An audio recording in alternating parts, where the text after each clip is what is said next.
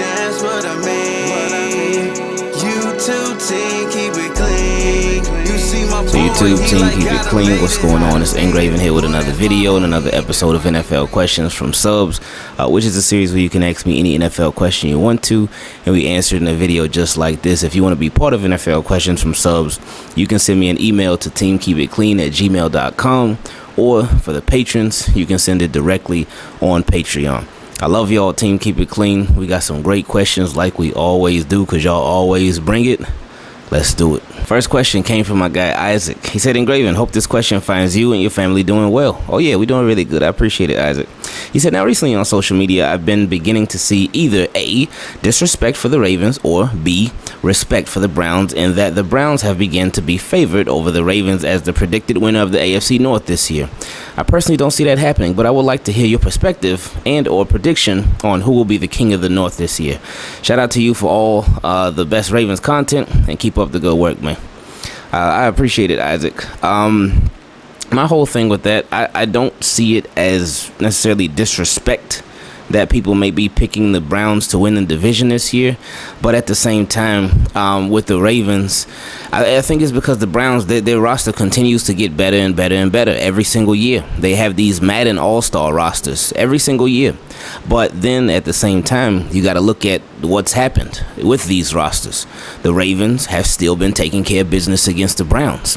Now, I think that a lot of why people are maybe picking the Browns a bit more, and you got to respect it, is because of the way that last year went. Of course, the Ravens early on in the season beat them up badly, and not that it's an excuse, but the Browns had a new head coach, new GM, new all of that stuff, new system that they were putting in place, and it was the first game of the season. Ravens took advantage though, and I wasn't mad. I know none of us were mad at that, but in the last game, it was going back and forth. It was like a ping pong or tennis match. It was going back, forth, back, forth, back, forth. Well, then, actually, Lamar, when he was still in the game, Ravens they got out to a little nice lead. But then when he got out, then the Browns started coming back, but it was just crazy. But anyway, the Browns were a lot more competitive in that game. So I think it may be based off of the way that the Browns went throughout last season, and the fact that they were matching up with the Ravens pretty good last year, at the end of last year, and just them overall as a team, they got more comfortable with the system, they got more familiar with the system, and now they'll be a whole nother year into the system, and they will have had an off season. But I ain't mad if somebody picked the Browns to win a division. Me, for the division this year, I think it's gonna be close again, just like it was last year. I think it's gonna be crazy, just like it was last year. I think it's gonna be close. Based off of everything, I could see some ties in records at the end of the year. Oh, that's what happened last year too. Right now, I do gotta go with Ravens though. Because but one thing about Ravens though, if they're gonna win a division, they gotta beat Pittsburgh too. They gotta beat Pittsburgh too, because Pittsburgh, they've been getting us. I know Lamar Jackson only played them what did he play them twice, but he lost both times. He has not beat Pittsburgh yet. So that is a big hurdle. That because he played them once in 2019, lost. There were some funny calls in there. I remember there was a pass interference on Mark Andrews that resulted in a pick, but they didn't call pass interference. There was the incomplete pass, but they called the interception on Lamar. So two picks should have actually not been picks. But I don't feel like getting heated about that again, because I was heated about that year, boy. But anyway, Ravens gotta take care of business against the Steelers, because I know a lot of people counting out the Steelers. They're like, oh, Ben Roethlisberger's another year older and the teaming. No, they still gonna be a tough team. Like, if you're gonna be straight up, man. Steelers still gonna be a tough team. Browns gonna be a tough team, and Bengals, can't even sleep on the Bengals too, man. You can't. Because Bengals, they known to be one of them little sneaky, annoying teams. They used to be a lot more annoying to the Ravens than they have been recently. But Joe Burrow get back, they get healthy, they got like 50 good receivers on the team. They could be one of them sneaky, annoying teams. So the division is going to be tough, man. It's going to be really tough. So Ravens, for them to really edge it out, they got to be able to take care of business against the Steelers too. You have to. Next question came from Turtle Panda. He said, my question is, what kind of season do you think Sack Daddy will have this year? When I was working at Five Below, I had seen him in the store a few times. Hey, shout out to Five Below, because I got some headphones from there, some Bluetooth headphones, $5, because again, everything is $5 or below, and they work better than Beats by Dre. They work better than those, better than any Apple headphones, better. They are great, man. Anyway, he said, when I was working at Five Below, I had seen him in the store a few times with his family. Hey, shout out to him for having all that money, having an NFL contract, but still shopping at Five Below. I'm a new Jalen Ferguson fan. Shout out to him just because of that. But anyway, he said, I can say he is looking like he is in better shape than last season. That has me thinking that this could be his breakout year to live up to that name. I can see him putting up between 3 to 5 sacks, but hopefully he proves me wrong and gets more. Thank you for all that you do to give everyone in this community a positive outlook on life and how to treat others. Love this channel and team, keep it clean. Hey, appreciate that, Turtle Panda. Thank you. Hopefully this is the year. Hopefully this is the year where he really gets it, where stuff starts to really click, and he can take that next step. I think the Ravens really need to figure out what they're going to do with him. And how they're going to use him. Like my guy What's the B Word said a long time ago, Jalen Ferguson, based off of his body, he is a hands-in-the-dirt player. Whether DN or you want to move him around an inside, interior defensive lineman, D-tackle, he is a hands-in-the-dirt guy. He is not an outside linebacker. That's not him right now. Now, I don't know if he's slimmed down this offseason. Now, I haven't really seen him. But based off of last year, he got to be hands in the dirt. He shouldn't be dropping back at all, in my opinion. I'm not a football coach or anything, but it's just my opinion. But I don't think he should be dropping back at all in the coverage, anything like that. So I think Ravens just really need to put him in a place where he can try to succeed. Because last year, last year, as the season went along, he looked more comfortable. Because early on, he looked very out of place. He looked like he wasn't comfortable. But that's part of on the job training, excuse me. So hopefully this year he'll be a lot more comfortable. But I don't even what was he, a 3rd round pick a couple years ago? Yeah, he definitely gonna have to show his stuff, because not that his spot is up for grabs. I don't really think it is, but his playing time certainly will be. So he got to turn it on this year for sure, man. Next question came from my guy Howard. He said, what's happening in Ingraven? I saw your video regarding Lamar Jackson missing a few first days of camp due to the COVID situation, and it got me to thinking that maybe Lamar is just one of those people who has a very unique immune system. I remember back in his rookie year, right after Flacco got hurt and Harbaugh named him the starter, he got sick, the stomach virus, and couldn't practice. Oh, yeah. I remember that. Hey, see, that's why I love y'all, because y'all think way outside the box for stuff, man. He said RG3 ran the whole practice by himself. The next season, his MVP year, he had to miss several practices, also leading up to games from being sick. Also, the last game that year against the Steelers, he had to take off to the sidelines because he had the flu really bad. Then last season, he gets COVID and has the bad symptoms and lingering effects. And then also, he didn't include this in his question, but also the Browns game, we know what happened with that too. And we all done been there before. When it's time, it's time. Like, and when you can't wait, cause we all done had that run before, or that walk where you trying to walk fast, but you ain't trying to walk too fast because you want to still keep it clean.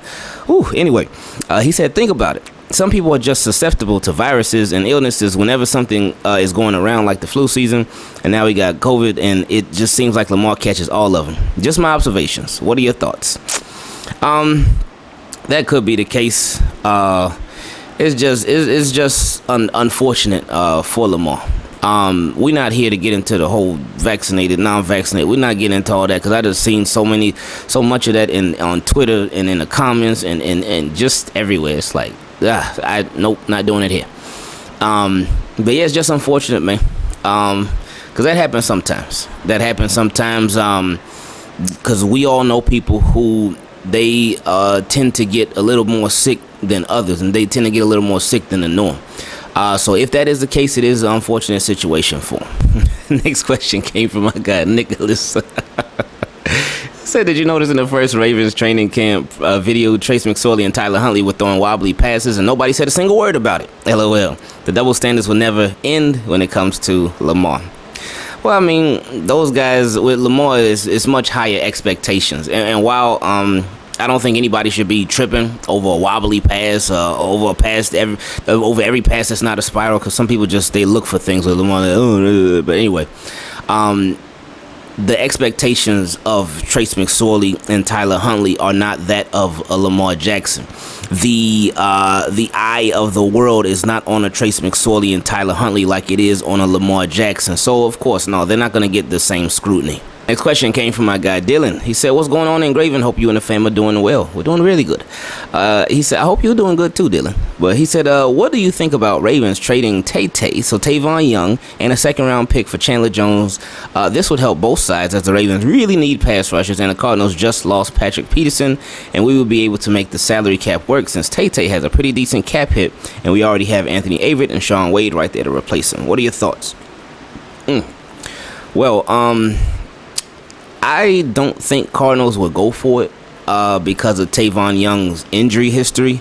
I really don't think he's not that he isn't tradable, but I don't think he's really tradable because teams will look at his history, even his recent history, just his history over his entire career, and they may be like, I don't think so.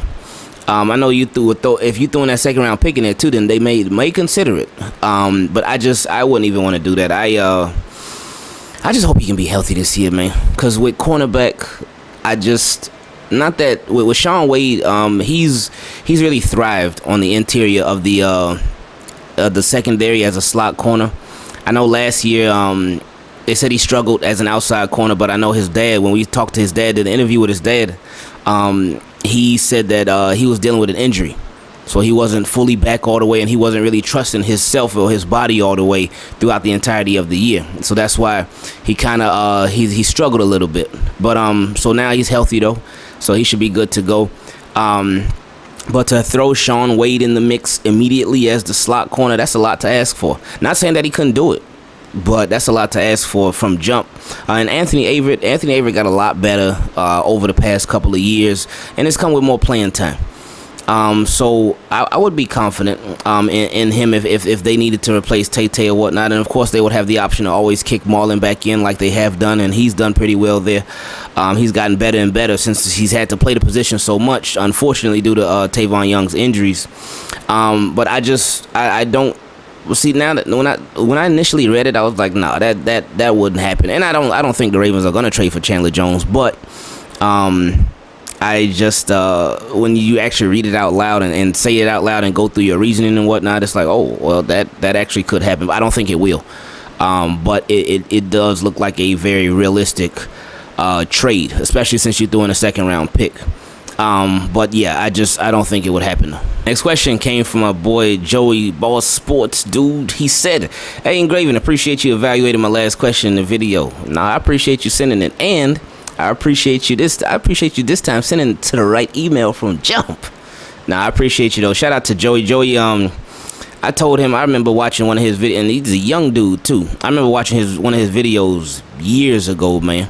And this dude, like, and he's known on these Twitter streets in the Ravens community, but this dude, I told him from jump, man, like, man, you speak really, really good, man. He spoke, and this dude was young. He was super young.